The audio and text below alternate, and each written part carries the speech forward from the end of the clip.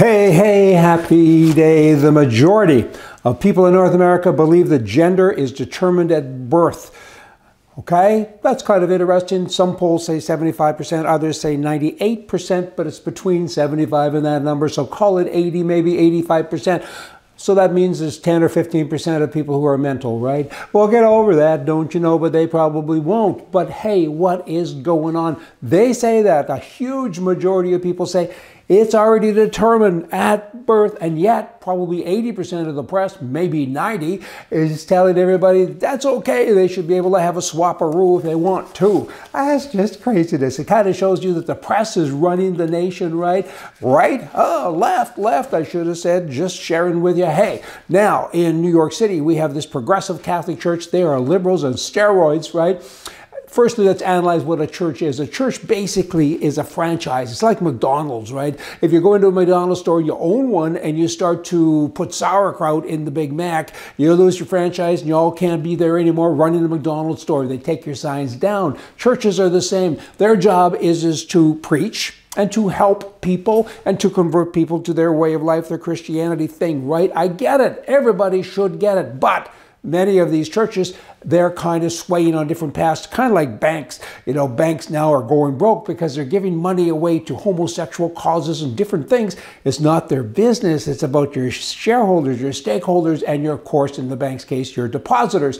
Now, churches, there is one rather in New York City, and they're saying God is a transgender. You got that? That takes a while to process. They're actually stating that God is a transgender. They should get their franchise yanked instantly because they're trying to convert people to a certain way of life. They have exhibits now, 3 pictures, and they say God is a queer spiritual journey has been displayed at the altar. Right by the altar within a church, right? And it's all about this queer spiritual journey as sacrifice, identity, and communion. And here's an 80-year-old woman, raging liberal, and she's attended the church forever. This is kind of, I don't know, regular maybe among liberals because they just don't have open minds. They're closed. They're even locked. Anyway, this woman, her name is Sherry Gosh. Good gosh to this. She's 80 years old, as said, and she says, I love the church because it's liberal. I don't understand what they're doing. I don't understand the pictures. I don't understand the wordage, but this is great because they're liberal. The liberal church goes on to declare its mission, which is basically to screw up anything that the franchisor wants to have. Hey, you get all of that. Keep it with stupidity. We got in Colorado, you got the Colorado Education Association. They recently passed a resolution that declares that capitalism exploits children, public schools, land, labor, and resources, and of course, it's a racist thing. Capitalism, they're all racist, and they don't believe in climate change and education inequality and income inequality. What they're really saying is that the right doesn't agree with the left, because the left, right is right, left is wrong. Simple stuff, but they get the press. We don't get as much press, and we got to start pushing for that. We got to talk more, yell, and kind of get everybody's attention. Don't you know? And in Denver, still keeping in Colorado, a city council representative there, a woman, she says this: we need more taxes. She's proposing all kinds of taxes for white-led businesses. You take that money and you redistribute that wealth to minorities because of the harm of capitalism. Candy Sidabaka, blah, blah, blah.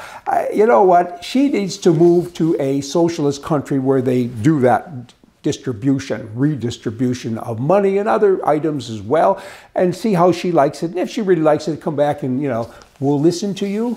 We won't do what you say because you're dumb, but we'll listen at least. But the capitalist system, it's a great system. It's an achievement, and it doesn't provide wealth. Not supposed to provide wealth to political elites or you know, people like her, that person in Denver. The socialist system works for those only who hold themselves above the people.